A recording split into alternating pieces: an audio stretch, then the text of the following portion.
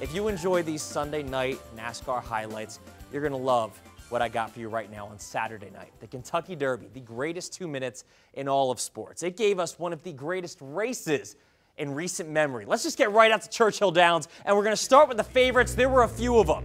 Post position 6, Messier, former Bob Baffert horse, going off at 6-1.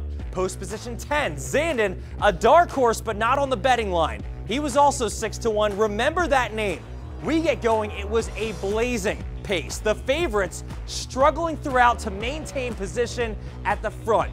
But as we approached the home stretch, it seemed as if the cream had risen to the top. Look at this pack coming out of the final turn. Epicenter, 4-1 favorite, fighting Zandon with everything those two have left in the tank. But look at the rail. Who's that in pink? Post position 21, odds 80-1. Rich Strike making a move through an open lane, coming to the lead with a head of steam. It can't be possible. The longest of long shots, passing everyone, and he beats them all to the line. Are you kidding me? This tells the story. Look at the aerial view.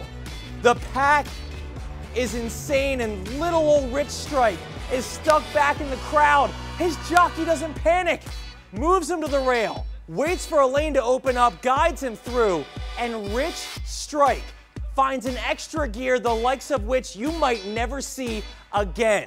Owner Rick Dawson, native of none other than Edmond, Oklahoma, sees his horse become the second longest odds ever to win the greatest race in the world.